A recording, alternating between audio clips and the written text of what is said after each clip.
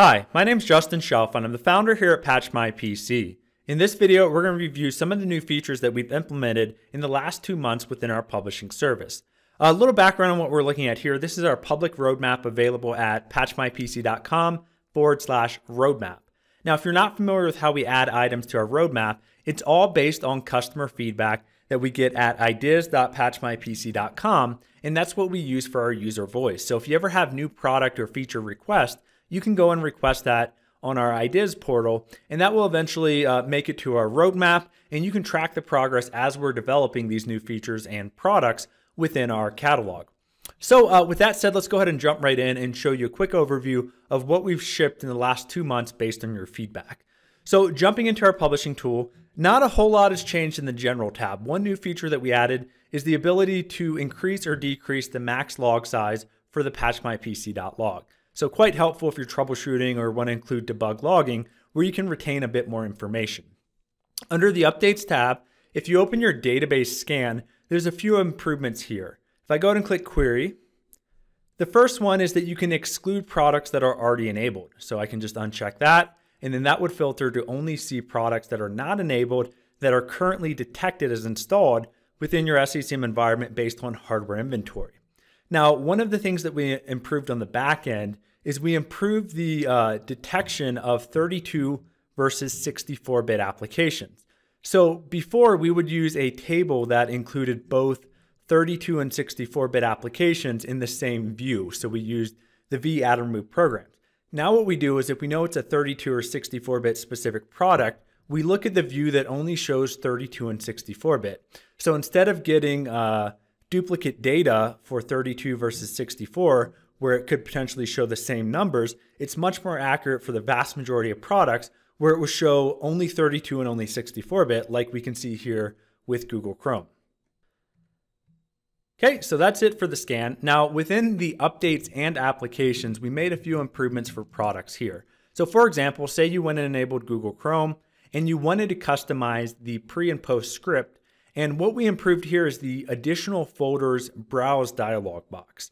So the way it worked before, if I look at this screenshot, we can see that we were just using the folder browse dialog of .NET. And that wasn't great because it didn't allow you to put in a custom path or browse to like a UNC path. So we made our own class here to make this better. So here we can see that if we browse out, we can now go directly to UNC paths, and we can include folders directly from custom paths here that we couldn't do before. So we'll do OK on that. Let me just uncheck that option. Another thing that we did is we made some improvements on the way that language-specific products appear. So previously, we only supported Firefox EN/US, but we didn't actually differentiate that in the products list. Now we do, and we also added support for a few other languages for Mozilla Firefox as well. Jumping over to the Applications tab, if I click on the Options menu and you go to Configure your SMS provider, you're now able to run a test connection even if you don't have a connection account. So we can test connecting under the system context through our UI without having to put in a connection account. So this will help to test to make sure if your computer is remote from your site server, that computer has the right permissions to connect to the SCCM site before trying to make applications. Before, you could only run a test connection if you used a connection account, but now you can simulate that under system context. Okay, one quick thing to note is that we've had the ability to move all our applications globally to a custom folder within the applications node of the console for quite some time now. So for example, if we look at that global setting, we can see that we can see all the folders directly within our console. But one of the things that we're improving now, if I go look at a specific application, let's go look at Chrome, is you can now do a custom folder at the product level. So for example, if you wanted to move a product-specific application to a separate folder, you now have the ability to do that directly within the product itself. So if it's not defined at the product, it will still go to that global setting. But if you did want to define at the product level, let's go do it for 7-zip, for example. And let's say we want 7-zip applications to go into this custom subfolder.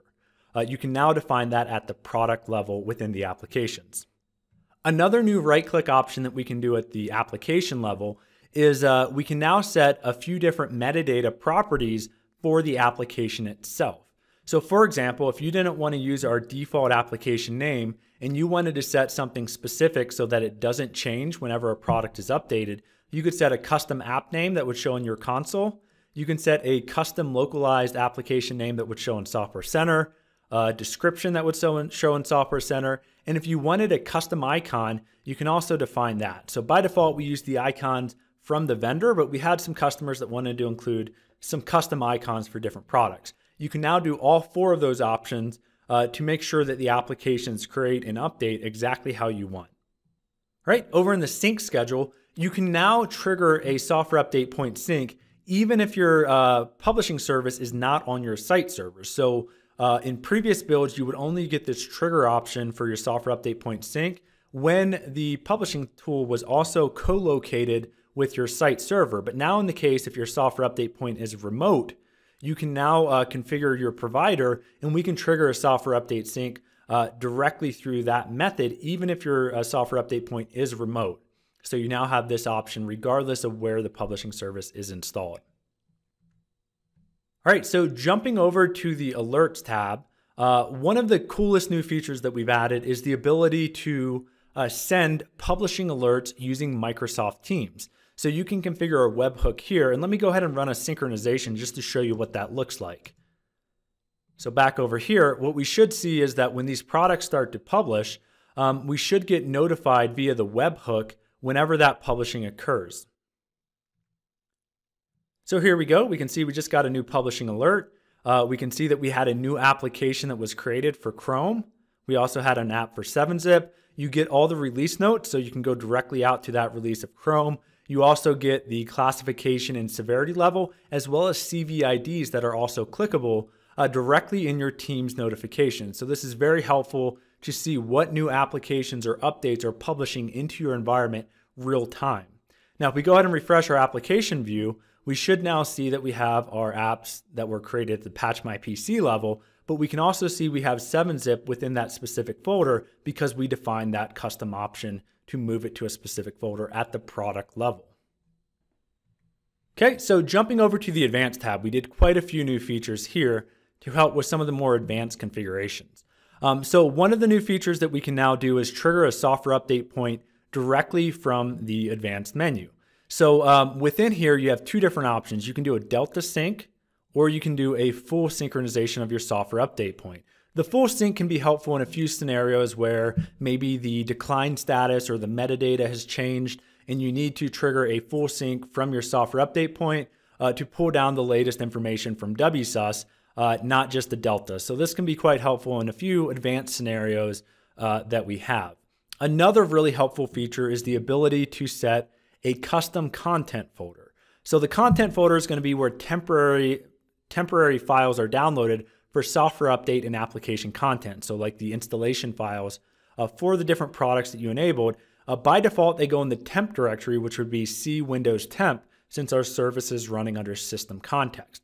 That could be problematic with regards to a few different scenarios like disk space on the C drive, as well as exclusions. Not all companies would feel comfortable excluding C Windows temp for those operations for antivirus. You can now configure a custom folder for both the temporary content download, and you can also now set a custom folder for the patchmypc.log if you want to save it somewhere other than the installation directory. Another new feature that we have is you can generate a CSV file for any published updates. So by default, that goes in the installation directory. So I believe it's patchmypc-publishing history, and that would just save you a CSV file for all the updates that have been published to your environment. So we added that feature, and we also added the ability to save it to a custom folder as well, in case you don't want to keep it in the installation directory. Another new option is we built in a cleanup wizard that will show any unreferenced updates for temporary publishing of WSUS content, where you can clean up and potentially save quite a bit of space that would not be included in the typical WSUS cleanup wizards. So this can be quite helpful if you've been using our product for a while and you may have some update content left over for kind of temporary publishing locations for binaries. So this could potentially save quite a bit of space. A few things on the back end, we do now write to the Windows event log. So we had a few customers that wanted to do some advanced options where they could trigger different automation actions based on different event IDs. So we do now log out to the Windows event log. A few other things behind the hood, you can now set custom timeouts for downloads. You can now trigger a synchronization via command line in case you wanted to automate running a sync from like a PowerShell script or something like that. And then there were just a variety of other improvements on the back end. Now, as far as products go, we did add quite a few new products. Let me see if I can pull that up really quick. So we added about 12 different products within the service within the last 2 months as well as including some different language support for German and EN-GB for Firefox updates as well. I hope this video was helpful. If you have any feedback of new features you would like to see, please feel free to submit that at ideas.patchmypc.com. Thank you for watching.